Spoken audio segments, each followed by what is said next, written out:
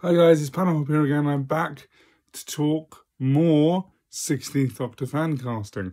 So last time we talked about Abigail Thorne, a person who I would think would make a really good 16th Doctor.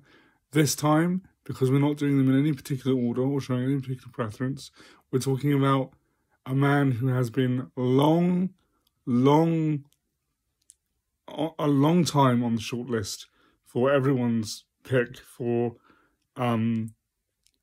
any Doctor since at least 2008, Kris Marshall. Now, Kris Marshall might not be very well known outside the UK, but inside the UK, he's pretty ubiquitous. He was most recently ubiquitous for many seasons of the BBC crime drama Death in Paradise, but before that, he was seen almost every day on a series of BT adverts about a man and his wife living long distance and reconnecting via BT. That's British Telecom, our main telecom service here in the UK.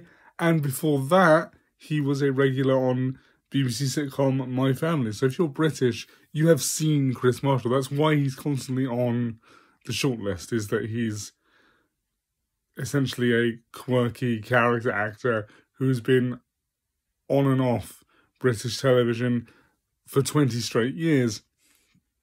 And I think he would make a good Doctor. You know, sometimes I have complained before about people only wanting to cast certain types of actors in the role of the Doctor. And I still feel that way. But genuinely, I think that Kris Marshall would make an excellent Doctor. He is, as the Five Who fans used to say, very doctory. And I would definitely want to see him. He's definitely I said I wouldn't do them in any order, but he's one of my choices and I would love to see him in the role.